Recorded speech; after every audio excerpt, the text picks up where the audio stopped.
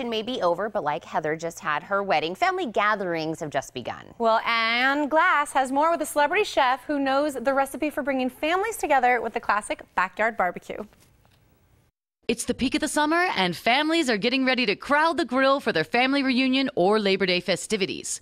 Award-winning celebrity chef Garvin has these tips for making a menu perfect for a large crowd of guests. Kebabs are always great because you can do so many different things with the kebab. You can do the peppers, the onions, you can add eggplant to it if you want to, the shrimp. You can add pineapple if you want to the skewers. Of course, as I said, we've got the chicken, we've got the short ribs. The great thing about these short ribs is I actually did a Gold Peak Tea barbecue sauce to go on these short ribs after I'm done. And then, of course, the dessert is really important, and it's a donut bread pudding.